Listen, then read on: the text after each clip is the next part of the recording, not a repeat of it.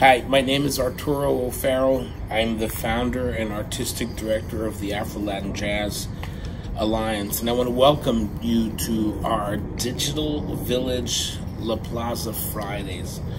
Tonight's program is a rebroadcast of an opportunity I had to sit down with my friend and artistic collaborator and civil rights hero, Dr. Cornel West. It was originally recorded a couple of years ago at the Green Space in a program called The Conversation on Jazz and Spirit.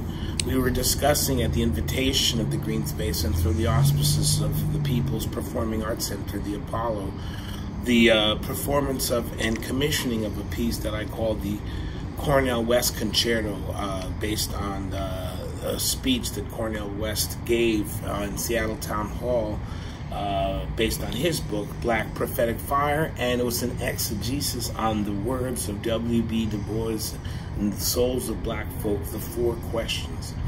What I want to say is that sitting with Cornel West is it's a treasure. It's you don't sit with Cornel West and have small talk.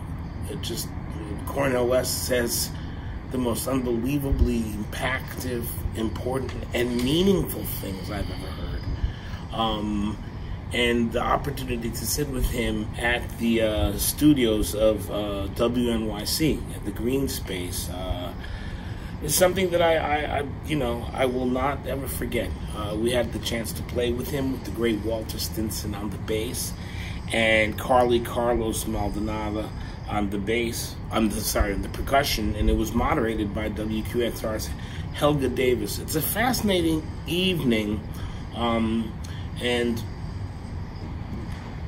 you know, Cornel's a very controversial figure. He has said things that some intelligentsia on black and white sides, on conservative and liberal sides, he has said things that make intelligentsia and academia uncomfortable. You may hate him, you may love him, but he does what the prophets do. He says things that make us think. He holds our feet to the fire, and he creates dialogue. He's the best kind of teacher in that he doesn't give answers. He creates questions in our soul. And so I hope you enjoy this evening of conversation with Dr. Cornel West and glean as much nourishment, intellectual and spiritual, from our time with him as I did. This is an evening of conversation with Dr. Cornel West. Good evening, everyone. I'm so proud to be here, and also really proud to be part of the Apollo family. And you know, I was born in Harlem Hospital, and I live in Harlem now, and it just feels like this is an evening that has come full circle for me. So I'm very proud to be a part of this conversation, to be a part of the Apollo family, and thank you very much for having me. And I'm so glad to see all of you. Welcome to the Jerome L. Green Performance Space here at New York Public Radio. So we've had a lot of introductions already, and maybe now it's time. Yes? Time.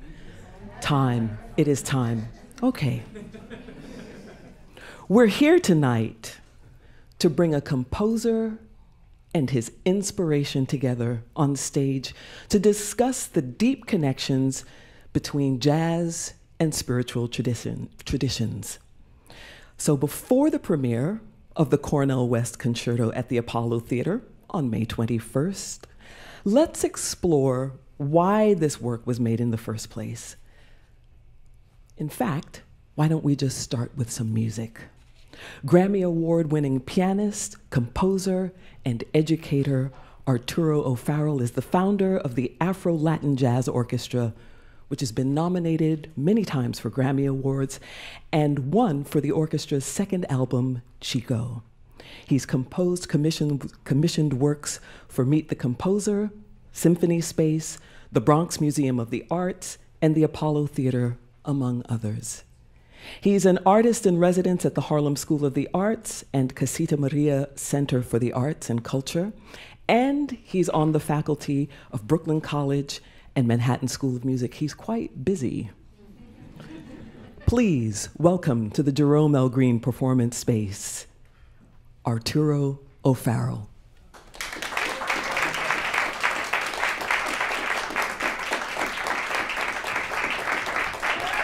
Hello.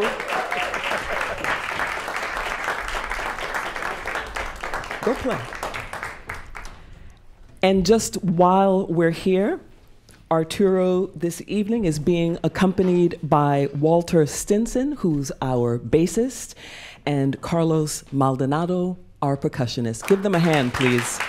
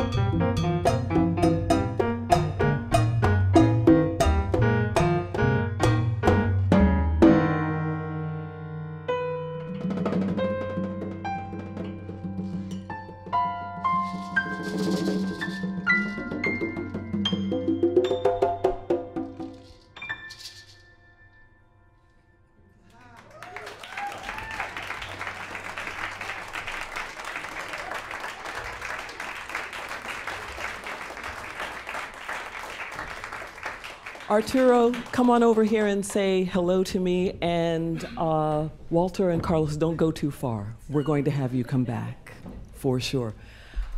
Hi. Hi. What was that?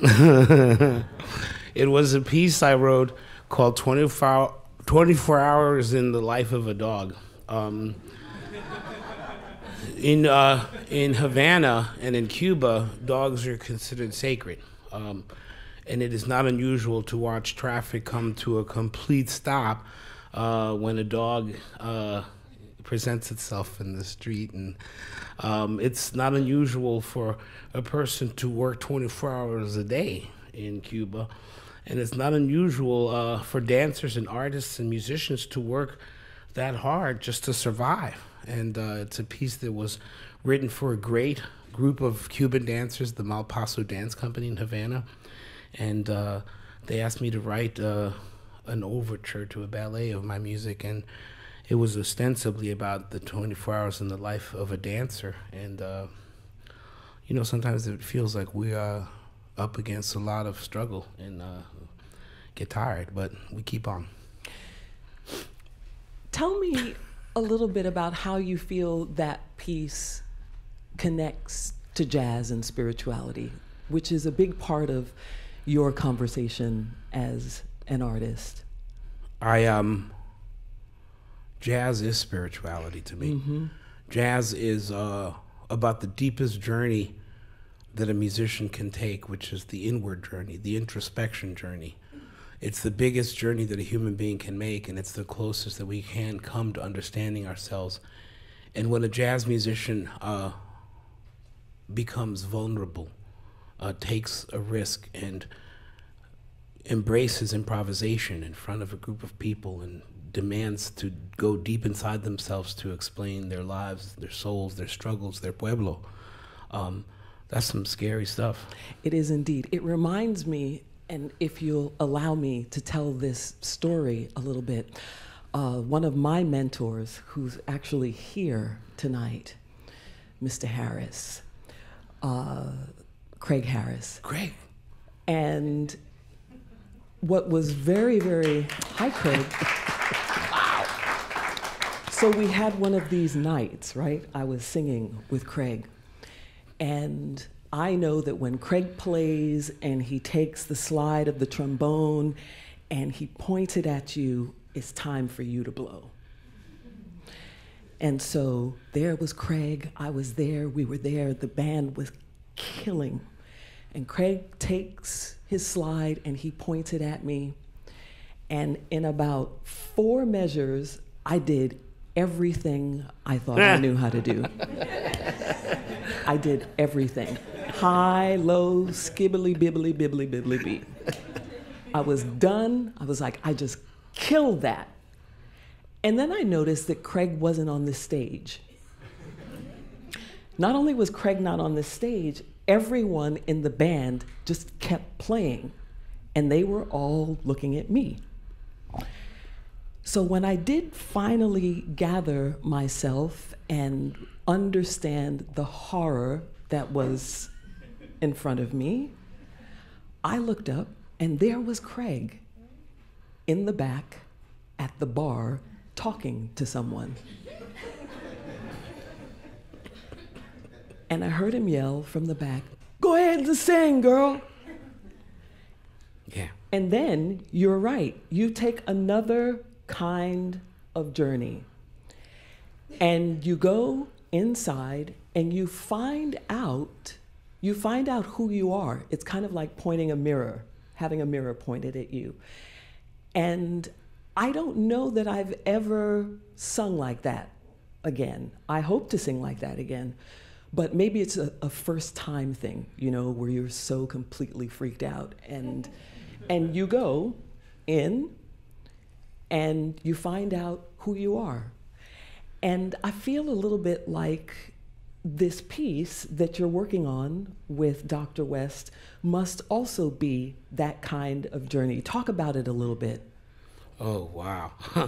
A little bit. It's abandonment. I mean, it's funny because we were in the green room talking with Dr. West, and he spoke about love is scary, and creating something that is different or unique or that has never been done before is really, really terrifying. And I don't know how to set the brilliance and intellect of this man to music, but I knew I had to. And so there's a sense of abandonment to that. There's a sense of, well, I don't know what the process is, but I have no choice. It's inside my soul to do this. And that to me is, again, it's like, and he said this earlier, he said it's like being in love, giving of yourself in a way that you don't know what's going to happen. You could be hurt, you could be destroyed, whatever it is, you could be rejected. And that's okay. And that's actually quite okay. And in a way, this piece is very, very new ground for me. Very, very In frightening. what way? Okay, for instance, finding melodic substance. There's sections in the piece where Dr. West speaks and I orchestrate that. So first I had to transcribe the rhythm of his speaking. He does not speak like this in a monotone, saying the same thing in the same manner for 3 sentences. I mean, this is a man who swoops and swirls and flies and tumbles and leaps and goes all over the place. And you have to figure out those rhythms and set them to, sometimes they're tuplets, quintuplets, sextuplets, septuplets. Sometimes they're just quarter notes. Who knows? But you have to find a way to do that. And I didn't want to do the obvious thing, which is just to orchestrate what he says. But I also wanted to punctuate things he does and things that I think are important I wanted to bring out. And so I would, figure out how to sync up with some of what he says and then to detract, to unclump from it, if you will, so that you can have, hopefully some sort of support for what he's saying, which is so important for us to hear. That's the thing. Other thing that's frightening to me about this piece is that there's so many things that Dr. West says that must be heard. Mm-hmm. They must be heard. That's a huge responsibility, to take the words seriously enough to make them. You have to do everything in your power to make those words heard. One of the things that I love that you said when we spoke a little bit before this evening was that Dr. West is himself an instrument. So he's the 5th member of the band, if you will. Oh, yeah. So that the words and the speaking you hear also as music, not just words. Well, that's what happened. I'd seen Dr. West many times on video and followed his writings. But when I saw him live, I'm telling you, at one point, he was speaking, and I see music, by the way. I don't hear it so much. I don't hear it so much as see it sometimes.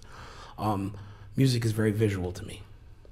And I watched Dr. West speak, and I saw shapes and colors and melodies and notes just start to swirl around his head. I know I'm ready for the Looney Farm. Please don't call the guys in the white jackets yet, please. But he started to do this, and I went, wow, I have to capture this, because that's what art does. Art captures truth and demands attention. Can you put it a little bit in the context of your own musical history? Also, talk about your father a little bit. Easily. My father was a truth teller. He did not like to replicate. He did not like to institutionalize. He liked to challenge.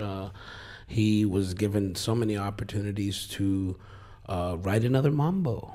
And instead what he wrote was a 12-tone row bembe with overtones of Stravinsky. I mean, it's just, yeah, he was not someone who was content to sit on his laurels. And again, I think that speaks to the kind of calling that is upon all artists. This is not endemic to me. This is not my role. This is the role that all artists should be engaged in, to challenge and progress and move forward, even at the risk of being rejected, even at the risk of failing. I don't know how to live any other way, and I think I learned that from my father. How's the orchestra doing? They're beside themselves. They don't know what to make of this moment. First of all, I write difficult music sometimes, so we send it on ahead of time for them to look at, and they're all calling me going, how are we supposed to play this? It's not sight reader friendly. I said, you know what? Most great things in life aren't sight reader friendly. How do you feel that the piece is, I don't know, relevant to where we are now as a culture, as Americans, as, I don't know, name something. Where does it put us? How does it move us forward?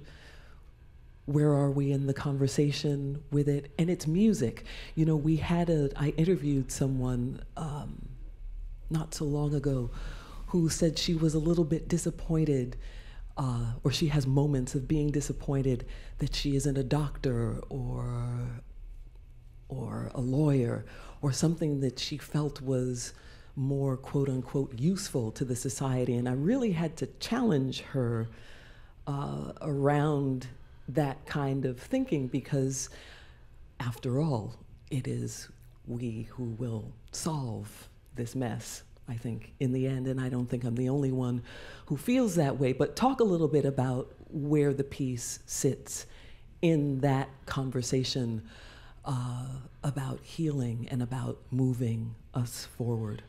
You really can't heal unless you know you have an illness. You can't begin to seek treatment if you deny the ugliness inside our very souls. As a nation, we harbor some truly violent a history and a continuation of unbridled, unrepentant capitalism, of deep-rooted, institutionalized, and blatant racism. And so many people think that it's all Trump's doing, that it has been brought out into the open, and I don't agree. I think the racism and income inequality and disparity and the way we treat our minority and poor and elderly has been an endemic. Again, I love that word. I'm sorry, I just used that word too many times. Whoa, that is so cool. Little blue car action there, ADHD. Sorry, but we need to recognize that we have some serious problems, man, and it's some really, it's frightening to me. I could have never imagined being from New York. All of us who are New Yorkers have disliked this man for 30 years, and we always thought he was a fool and a failure. We could never have imagined that he would sell his tomfoolery and stupidity and ugliness to the nation. It's a shock to me. It's a shock to me that he did. I don't understand. I don't know what to think. It freaks me out. Well, you have the piece to tell us what you think, right? And it's so great that that we have a vehicle for the ways in which we are dissatisfied with our country, with our society, with our friends, with our parents. We have music as that vehicle. You know what? Before we bring out Dr. West, will you play something else? I would love to. I really would. Thank you. I'd be happy to. Please welcome again Arturo O'Farrill. Come, Walter and Carlos.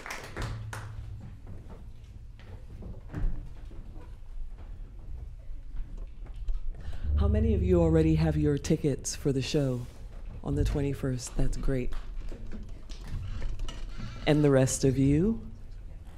Yes.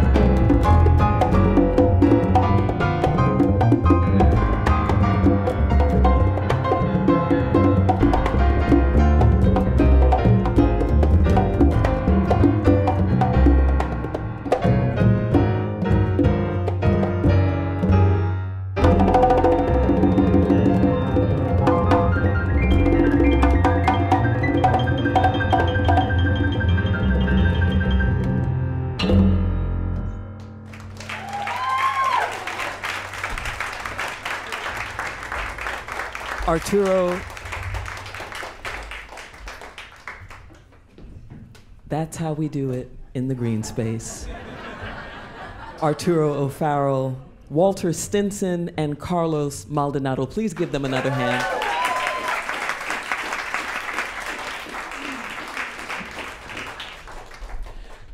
So you know what we're going to do now, right?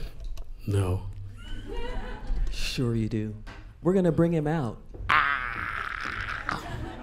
That's what we're going to do. We're going to bring him out. Dr. Cornel West is a professor of philosophy and Christian practice at the Union Theological Seminary and author of more than 20 books, including most recently Black Prophetic Fire and The Radical King.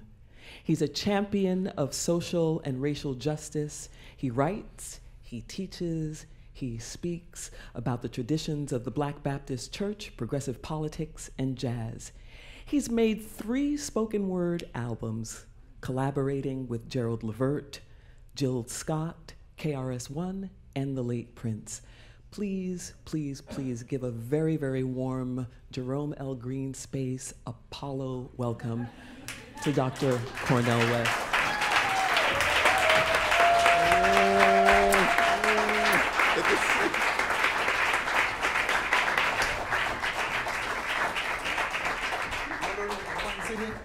Come on and sit down right there in the middle chair. Good to me. Let us get you from the 2 sides. Absolutely. What a blessing to sit next to you. How about that? Thank you, sir. Telling you. Thank you very much. Blessing me right now.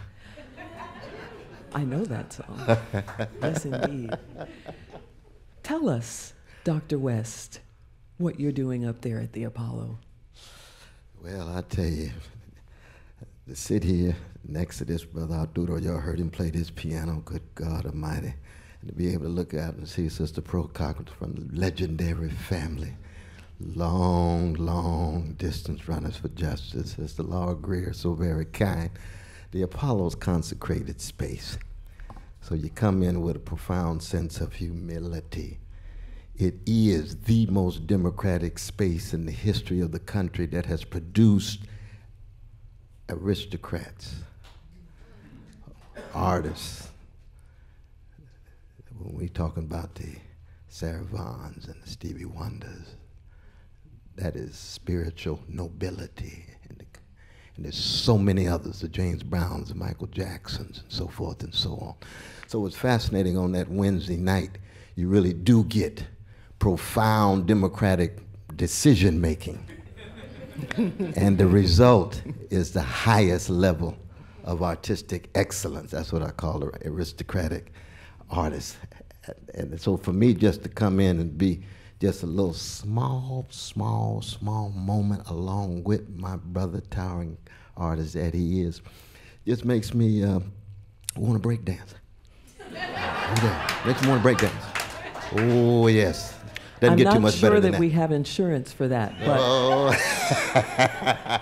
sometimes you don't need insurance when the spirit hits, though. You know what I mean? There you go. Yeah. You have assurance, blessed assurance. I got blessed assurance. Amen. Oh, there you go. All there you go. That's right. Blessed assurance. That would trump insurance any day, won't it? Oh.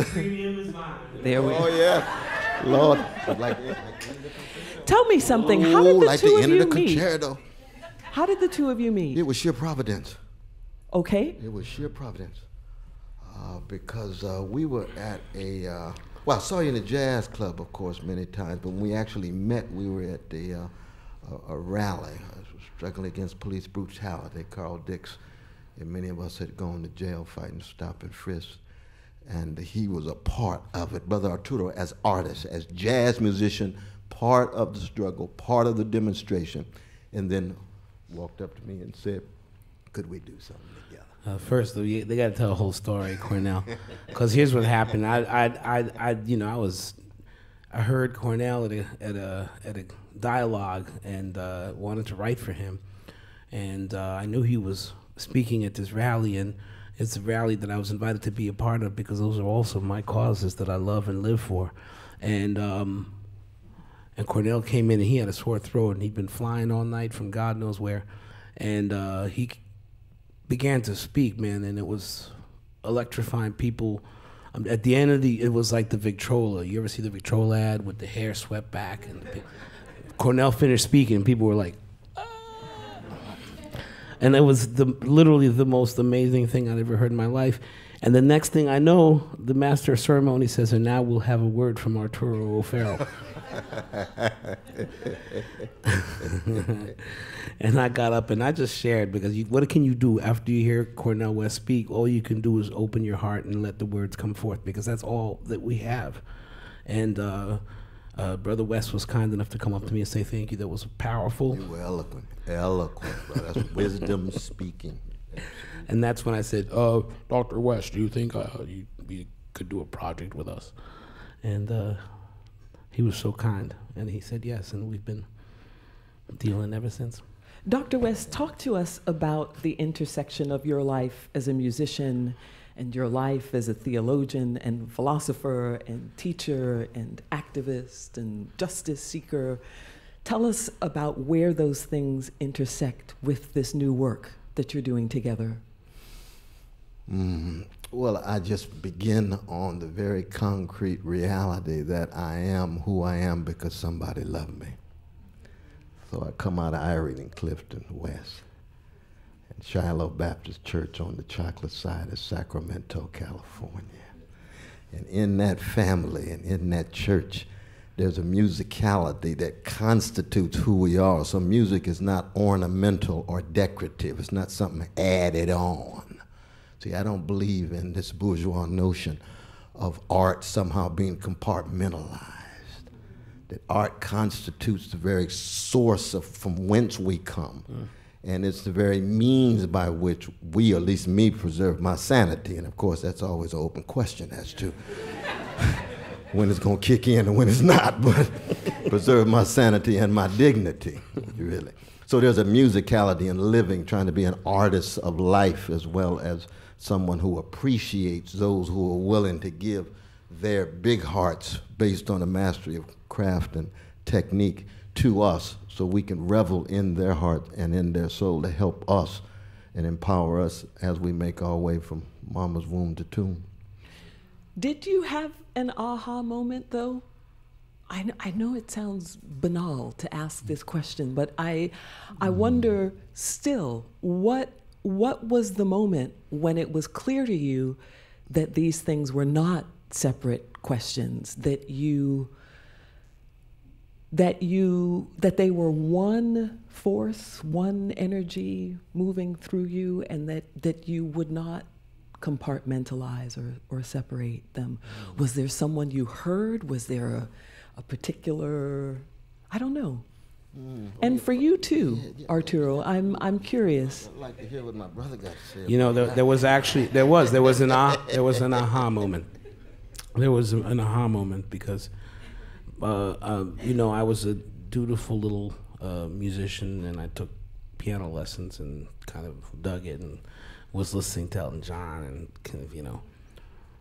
And then my father had his record collection, don't ask me why, under lock and key. But I broke in one day, and I pulled out a record, and on the cover was this angry-looking black man. And his face tore into my heart, and I put the record on, and it was 7 Steps to Heaven, Miles Davis. And the second that music started, my soul was liberated in a way that and this is true, this is just absolute, I couldn't put it any other way. It was liberated. And especially when I heard Herbie Hancock begin to play a solo, that I did not understand why up until that point I wanted to be a musician, but at that point I did. And I realized that what this man was doing at the piano was life-changing and life-giving. And that was my aha moment. Dr. West, you have an aha mine moment? is much less profound than that. It really is, because it's really a matter of just growing up in the neighborhood and going to church and having a deep appreciation of the musicality of the preaching. We had musical ushers who just knew how to do that thing with rhythm, just in the way they walked in and out of the church. And I appreciated that. I still do. As I grew up, it was really rhythm and blues. It was Curtis Mayfield. It was a genius of Curtis Mayfield. Sly Stone used to play fifth Sunday, every Sunday in my church for North California mass choir. He was Sylvester then, but we know him as the genius that he is, Sly Stone. It was Smokey Robinson, it was Stevie Wonder, it was Aretha, it was Gladys. All of these folk were members of the family in terms of our soul communion in that sense. And so I didn't really get to Coltrane and the others until I was in my late teenage years when I recognized, when I heard Love Supreme, I just said, oh, Lord have mercy. I'm so glad you said that. Lord have mercy. What is this? I'm so glad you said that. What's Train doing? When my brother, one of my eldest brother came back from Vietnam, and for a very, very long time, my mom had a trunk that no one was allowed to open. And so, of course, I opened it. And inside that trunk was Love Supreme. And I put it on, and I, like you, Arturo, I had no idea what I was listening to, except that I couldn't stop listening to it.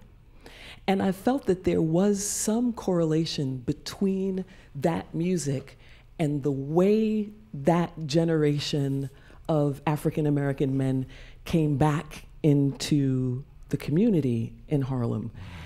And it was also a very, very powerful record for me. Oh, look how nice I can say we have that in common now. Oh, no, that's powerful. That's powerful. You know who told me that? I was with Bootsy in Cincinnati. We were in his, what he called the Rehabilitation Center, which is his studio. And he said, he's a genius now, Bootsy's a genius. And he said when he heard Love Supreme, he had to play it over and over again for 3 days. Ooh. For 3 days. That's the kind of impact it had. Right. And there's something that's going on in terms of the moans and groans and the guttural cries of a hated people teaching the world so much how to love.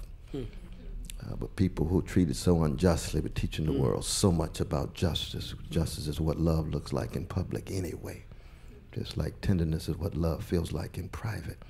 And there's a tenderness in Train, there's a tenderness in Miles's music. Now his life is something else. But in his music, there's a gentleness there. The same is true. You had to be playing Otis Redding. Try a little tenderness. And he sings it tenderly. Yes. But with strength and vulnerability. Yes, sir. Absolutely. Well, that's the tradition that I come out of, you see. I've been very blessed. I'm sorry. I want to ask both of you what you feel the most promising light is in today's culture of jazz. What do you hear that inspires you, that gives you hope, that, I mean, you're already in a very, very deep conversation, yeah? But what else inspires you? Wow, that's a heavy question. No, it's not so heavy. There's a lot of, I always find that as an educator, we're always forced to codify what we give to educate and mold young jazz musicians. I hate all those words because I find that at the end of the day, every young musician I've ever met who has an open heart and an open mind educates me. And what I found is that quite to the contrary, I know less about this craft than I did when I began. And I know less about this craft than I did when I began. And so, wow, the future of jazz is in good hands. It's not necessarily in the conservatory hands, although that happens sometimes, but it's in the hands of young men and women who are forward-looking and they're mixing it up. They're realizing this gift can find its expression in Peruvian festejo music. It can find its expression in Balkan brass music. It can find its expression in contemporary turntable electronica. It can find its expression in traditional quartet settings. but they're pushing forward with progress and vision because they know that the essence of this music is to move forward. That's what happened when Louis Armstrong started singing scat. And people said, what's wrong with him? He's crazy. Or when, Louis Armstrong heard Charlie Parker and called it Chinese music. I don't know what Charlie Parker thought of John Coltrane, but I don't imagine it's not, before that, and it goes on and on and on. And the more we sit and ensconce ourselves in what affirms us and what identifies us, the less we are likely to experience challenge. For you, Dr. West? Yeah, I think that we live in a moment of deep decay and decadence, where commodification is ubiquitous, where everything's for sale and everybody's for sale, including the music. So too many musicians are not in it for the music, they're in it for the money. That's always been a challenge, but it's worse now than it's ever been, you see. And so when I look at the brother Arturo, he's in it for the music. Javon Jackson's in it for the music. Brother Harris, in it for the music. Jerry Allen's in it for the music. We have some who carry it on, but it's weaker and weaker. It's like the death of Aunt Esther in August Wilson's 10-play cycle. He dies in the mid-'80s because the money has taken over the soul. And you can't be soulful if it's only about the music. That's right. The land, the dusty desert of dollars and smartness. You see, jazz is not into smartness. Jazz is into wisdom, courage, vision, willingness to put your life on the line and go to the edge of life's abyss and see what your heart looks like, Amen. no matter how broken it is, and offer it to somebody else. Amen. That's not money. Now, you hope you make somebody doing it, don't get me wrong. But the commodification is very, very real. And this affects all of us in our own lives, but this is especially so when it comes to something that is so consecrated as that which has preserved a people who have been terrorized and traumatized and stigmatized for 400 years, but still dished up a love supreme. What's going on? Beloved, James Baldwin essays. That's the tradition that I think we're in the process of not so much losing, but it's hard to preserve. That's why the moment in the Grammys with Brother Kendrick Lamar was so crucial. Oh, yeah. Oh, yeah. That's the whole that sight of massive spectacle, image, glitz and blitz. Here come the truth, the change. Put that right on the microphone and started flowing. You could feel the voices of Ma Rainey and Bessie Smith and Billy and Ella shot through Kendrick. And of course, he's named after a genius from Birmingham named Eddie Kendrick Lamar. That's his mama making that connection between past and present, you see. Yeah. So in that sense, I'm a prisoner of hope, but I'm not optimistic. You know what I would like to do? I'd like to take some questions from you, the audience. Let's see, I think we're setting up 2 microphones here. If you have any questions, we don't have time for a lot of questions, but I'd love to hear what you're thinking, what you'd like to ask. Anyone? No. Really? Well, come and step up to a microphone, please, so that we want to be sure that we hear you and that we get you properly. Yes. Please tell us. Please tell us your. Listen, Please tell us your name. Yeah, it's Ben Blakeney. Good evening. Good evening to you. So listen, you're going to help me with this question, all right? What you have set up, I think, is the critical issue. How do you bridge where you brothers are at to where the younger generation is at, all right? Okay. Yeah, that's a great question. Yes. You know, and let me tell you, I'm 59. And so when you consider what jazz did, when jazz evolved, it advanced a sound that had never been heard before. And that sound aligned with a political and social movement that critically changed the profile of this country, right? We're at a place now where there's a gap. And we see, I'm not going to go through all the, social metrics that suggest that the gap is real. But the question is, what is it about what you did that can be translated to a generation that has to move forward and use the music and the culture as a way to communicate change that you don't see now? It's a great question. Wow. Yeah, I think the first thing you do is you don't dismiss young people.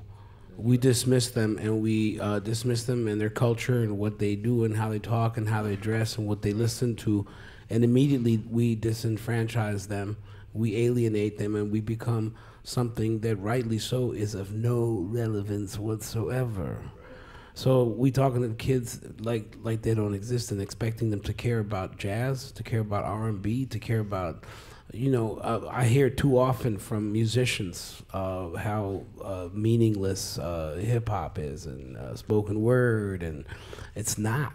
In fact, musicians sometimes are scared because these young people are doing some brilliant music that we can't do. Kendrick is a great example, man. He's mixing up 59 different planets and doing it like a master.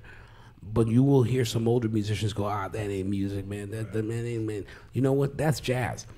Mm-hmm. Again, that's the essence of jazz. That's the beginning and the end of the progress, because we continue. And really what happens is when we tell young people, man, I've had conversations with all kinds of people, and they always say, well, how can we get our young people involved in this music? And the first thing out of my mouth is embrace them, love them.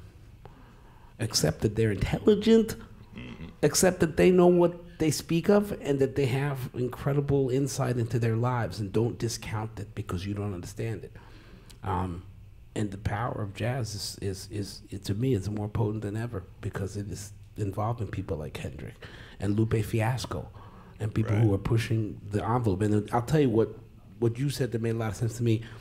It isn't music and it isn't art until you connect it to the pueblo. If you don't connect it to the pueblo, you living in a vacuum. And that's elite art does that very well. We don't have to participate in that nonsense. We don't have to sequester ourselves in an ivory tower. If you don't move yourself, your life, your essence, your art for the community, you're doing a half-assed job. Absolutely. I agree.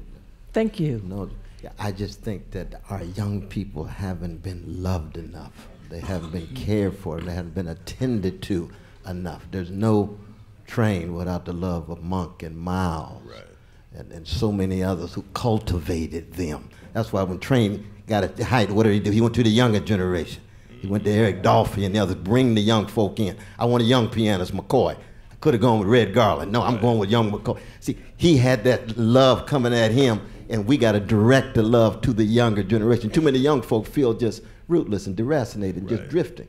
I'll say this, and then I'm off the microphone. Everybody's talking about, their epiphany, that moment. Mine was when I went into my dad's collection and heard Wes Montgomery. Now, before that, it was Marvin Gaye and George Clinton. But when I heard Wes Montgomery do some covers on some things, that changed things. I hear you. I hear you. Thank you so much. Indeed. Absolutely. Good evening. Good evening. I'm Antoinette Montague, and love that we're here together. The question I have and the hope that I have is an appeal to put music and art back into the schools, especially in the inner city. Absolutely. I have asked any of the politicians running, what are you doing and where is the priority of putting the refinement of our children back where I put my tax money, back where we put our efforts, because that's needed. So we can't complain their music sucks because we allowed for the third decade for that to be amongst the first of the budget cuts. So I appeal to you at the place and stature where you are to consider embracing that. I recently did a CD called World Peace in the Key of Jazz because I really couldn't take our children being in the street saying, I can't breathe, as a protest march. There was a whole music and backdrop to the civil rights movement. So it was, ain't gonna let nobody turn me around. Boom, boom, boom. Doom, doom, doom, boom. So I figured it would appeal to young people, and they are embracing it. But most of our jazz stations have played it. Some of them have not. But it is important for us to put that protest music as artists and take that risk and be okay with unacceptance. But I'm there to just really encourage us to have unity as a community, not age discrimination. It is absolutely amazing to me the age discrimination that's happening in jazzdom right now, the male and female discrimination that is happening. There has to be a spirit of love and sense of oneness. So a problem with the world is lack of love. The answer is we need more of it. And we at the root of generating consciousness and thinking as jazz artists, you know, I just ask that we continue to do that and unify and love. Thank you so much. One of the first things I did when I got a little bit of play in my career was create a beautiful, beautiful organization called the Afro Latin Jazz Alliance. And we actually raised tens of thousands of dollars to buy instruments, to go into the New York City public school system and give them to young people to practice on. We send master teachers. We've been doing this for 8, 9 years, adding young people into the lives, teaching them, giving them pre-professional training. AfroLatinJazz.org if you want to help out, man, because this stuff doesn't just exist on its own. But we definitely go and I take the struggle seriously, man. I go into the classroom. Homes, take them out, get them in shape, and give them to children. We don't have to wait for the government to just put it in schools. I got to tell you a funny story. I'm going to read real quickly about it. One of my crowning moments in my career was not standing in Los Angeles at the Staples Center. It was in a school in Queens. And I was doing a site visit, and I heard some commotion coming out of one of our teachers' rooms, and I thought, uh-oh, that's it. We're going to get thrown out of school. And I walked in. There was a little girl who got her earring caught in an alto saxophone. Oh, wow, there we go. And I said to her, why are you crying? She goes, it's my only set of earrings. But I thought of all the things that have made my life valuable, the idea that I was used somehow to put an alto saxophone in the hand of a young person in the middle of a marginalized neighborhood, that is probably the best moment of my life. And jazz in the neighborhood, there's Robin Bell Stevens from Jazzmobile over there, so she's still fighting the good fight and needs all the support there she you can are, get. sweetheart. How are you? Thank you so much. Mr. Harris, you will have the last question for the evening. It's great to see you here also. It's good to always see the Powell family here downtown. We on Green Street. Green at the Green Space. This is directed at Dr. West. Dr. West, he frequents music. We see Dr. West all throughout our music community, and he'll bum rush the stage. I saw him jump up on the stage with Roy Haynes, and Dr. West will get on the stage. How does it feel like, you getting ready, like Arturo don't play with this music. Earl McIntyre was complaining this morning about that music you wrote. What does it feel like you're going to be in front of all this? How does that feel like? What role do you feel yourself inside of this big sound that's getting ready to go around you? In that tradition of Miles and John Coltrane. Yeah, I just hope somebody's praying for me, brother. No, but you're absolutely right. On the one hand, of course, you're just eager to be in the mix. On the other hand, it's the one of vulnerability, invincibility, acknowledging that you could fall on your face, but that's all right because you're going to bounce back swinging. We were talking in the room, and not just don't mean a thing if it ain't got that swing. It don't mean a thing if it ain't got that sting. You see, because you got to be able to hit it. And you want to hit it in such a way that you have your hit, because your hit is different than somebody else's hit, which means you have to have the courage to be yourself. You got to have the courage to be true to yourself. I think this is one of the challenges of the younger generation, because without the instruments, they depended on the computers. You can't get a drummer song on the computers, you see. Clyde Stubblefield can't play like the computer, because the computer is not good enough when it comes to Clyde, because Clyde's soul is in it. You see. But that's imitation. The younger generation, very few bands. In fact, there's a sense in which the last band in the younger generation is on television called The Roots. Very few groups like the Dramatics, the Delphonics, or Marvelettes, or Midnight Star, Atlantic Star. They all individuated because that's atomistic individualism at work in the recording industry. That's part of the spiritual war against young folk. How you gonna have a generation of young folk that can't play instruments, and you listen to the radio, a lot of them can't sing in tune, and they still make $1 million. And Carmen McRae turns over in her grave. Luther Vandross turns over in his grave. Nat King Cole turns over in his grave. So does Natalie too. Because we had the highest standards. But it's no longer about standards, just about cash. You see? So what happens in that situation when you got spiritual emptiness sets in, the market takes over, you can't have a movement. You can't have a political movement without the spirit. And the spirit will not descend without song. Which means if the song is not right, you're going to end up with a certain kind of spiritual malnutrition, moral constipation. And that's partly what we're dealing with. And that's why when you step on that stage, that's in part what the Apollo's about. The highest level of what the Greeks call arete, excellence, capital E, but doing it with a smile, with style.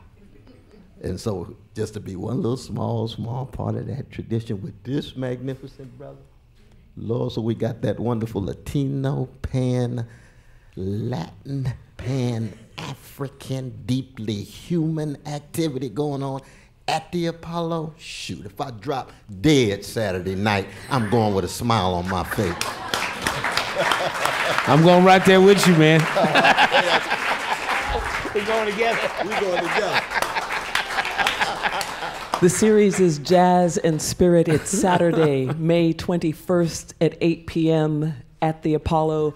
Arturo, would you do us the kind honor of closing us out with some music? I believe we will. I believe that maybe if the spirit is right and the ambiance in the room is correct and the moon is in the right phase,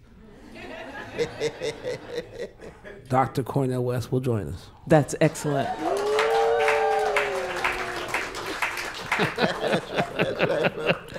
And I don't know what we're going to do, but it'll be vulnerable, it'll be love, and it'll be respect.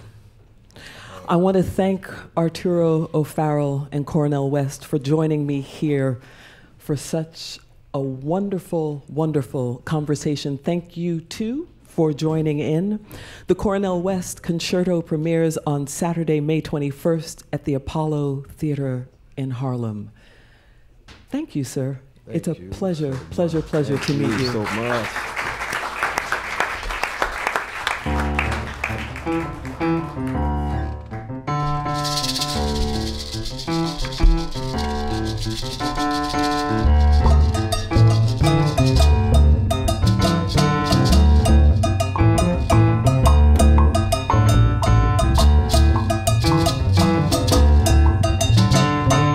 How blessed we are to be here at the Green Space.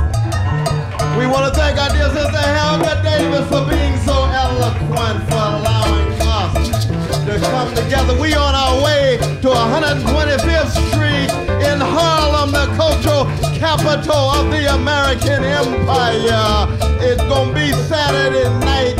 They call it the Cornel West Concerto, but it's more than that. It's about a tradition of a people who straighten their backs up. And anytime folks straighten their backs up, they're going somewhere to can't ride your back unless it's bent.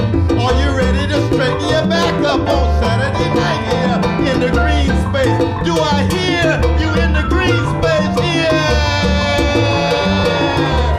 Brother Arturo on the piano.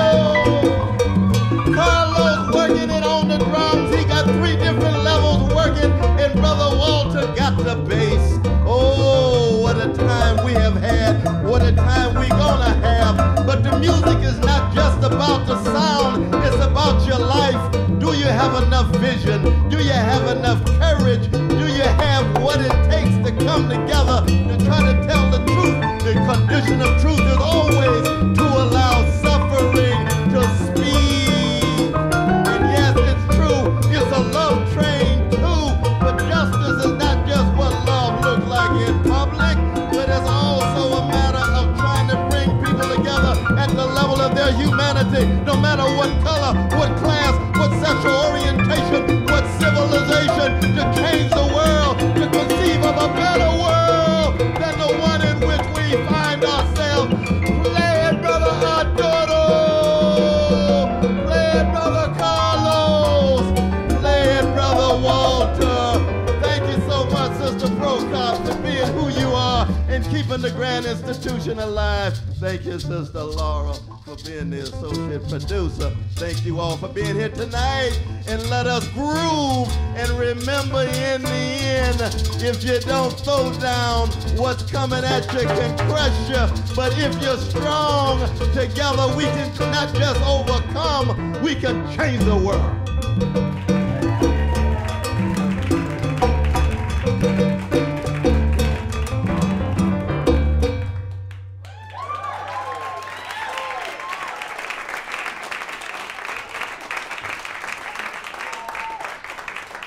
Thank you so much, everyone, for joining us. Thank you for having me here.